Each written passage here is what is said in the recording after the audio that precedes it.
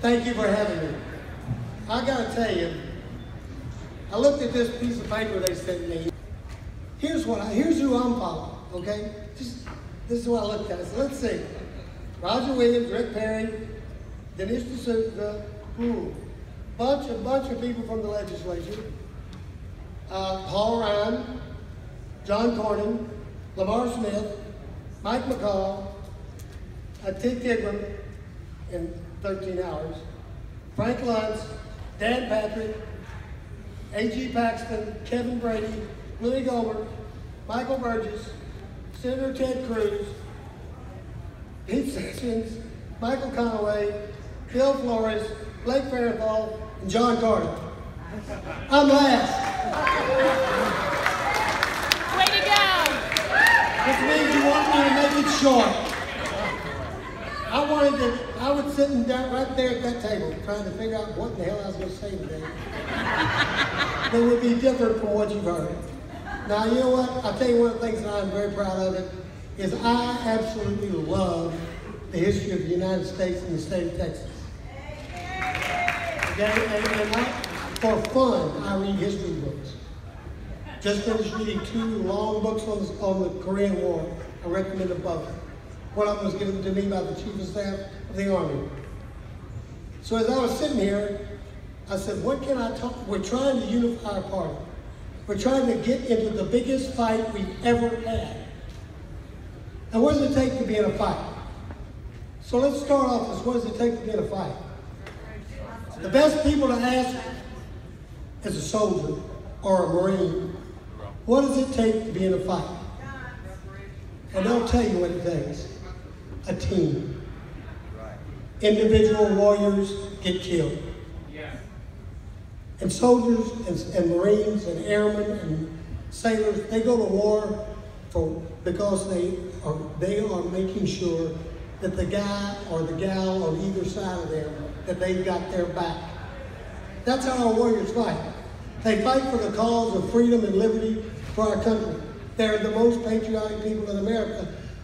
But whether it be our police, whether it be our soldiers, sailors, airmen, Marines, Coast Guard, they go risk their lives for their fellow soldiers, fellow fighters, fellow warriors. We're a room full of fellow warriors. We got in the middle of the night, when there's one more round of phone calls to be made, we should remember that we are covering the back of each one of the Republicans on either side of us in a war against what I would call the ultimate downfall of America if we get another 4 or 8 years of Democrat insanity. So we're in war. Now, take that. Why do we fight? For each other. And then add to it, a little look at history. Let's start with this flag right here. If you dig deep, or even if you watch some of the shows they got on television these days, which are pretty good, you'll find out in the middle of the Constitutional Congress, George Washington stepped up and said, I'm leaving and I'm going to form an army and I'm going to stop the British. Not everybody thought George Washington was the right guy to do that. In fact, Benedict Arnold thought he should have been doing it, and he betrayed his country because he thought he should have been doing it. But there were plenty of people in that very Continental Congress that wondered why Washington. He didn't do that great in the French and Indian War. But remember what they did when they wrote the Declaration of Independence? The most prominent men in the colonies signed that document, and the last line was, to this we pledge our lives, our fortunes, and our sacred honor. And every colonist, future Americans, read that. And when they stepped up and grabbed their musket and went out to meet the British, that's what they knew they had pledged to do. Stand up and fight for those causes. We pledged our lives, our fortune, our sacred honor, and they kept their pledge. And they went to war behind Washington, even though some of them may not have at first thought he was the right guy. and we won our independence. Now let's talk about our flag, the flag we revere, the Texas flag. You know, we love our Alamo. They give us more grief, and Connor went back up on this, about the Alamo in Congress than anything else in the world. But you know, let's look at the Alamo as they gathered from 3 different sources, sort of regular Army, Travis, sort of local ruffians, Bowie, and then sort of visitors from another state who just thought they'd come down to see what the fight was all about, Crockett. And they gather inside one building, and guess what? All 3 of those men were colonels. Colonel Crockett, Colonel Bowie, Colonel Travis, colonel of their group. So there's no ranking officer.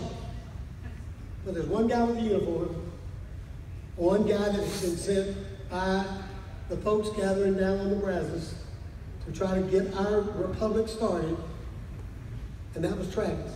The most unpopular of the 3 colonels, Travis, led the Alamo. And those guys inside there, they fought for each other, and they fought for Texas. And you know what? I look my critics in the eye in Washington and say, yeah, you may think we lost that battle, but those 13 days that 180 men held off 5,000 Mexicans in the army, the largest army on the face of North America at the time. Yes. And in those 13 days, our republic was born. So they birthed our nation, and they died for it. They didn't pick, the people following Crockett, they didn't pick Travis. The people following Bowie, they didn't pick Travis. But they fought behind Travis, and they won. And wait a minute, it ain't over. Now we've written the document to create our republic, but we still have a war to win. And as Houston gathered the army and started moving towards the Louisiana border, there's a bunch of books you can get your hands on from the Library of Congress, and it's kind of a series of books about the lieutenants, the people that were under Houston, and what they thought about Houston as they started that march, which looked like it was towards Louisiana. And they thought he was a coward. And they were mad as heck at him. And they all wrote bad things about him. And yet, those soldiers who had made their pledge to Texas, they kept their pledge, and they marched forward with Houston. And even though they were getting pretty worried that he might be headed for Louisiana, when they got to the Wisconsin River, he turned, knowing that the Mexican army had the river behind them, they couldn't run. And in a very short battle, whipped Santa Anna's butt.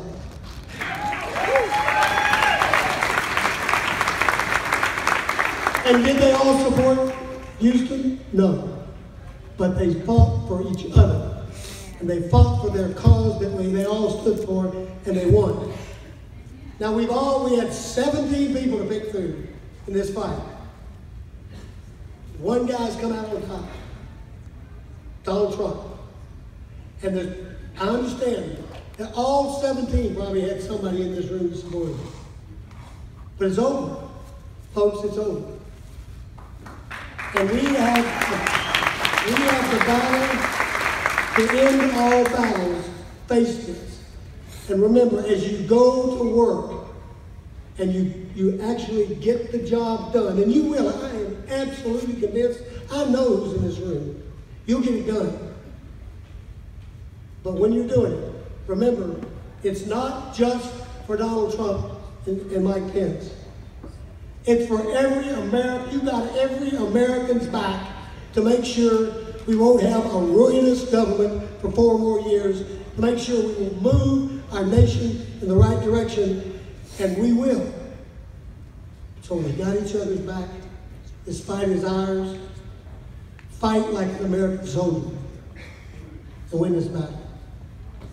God bless you. God bless the great state of Texas and the great United States of America.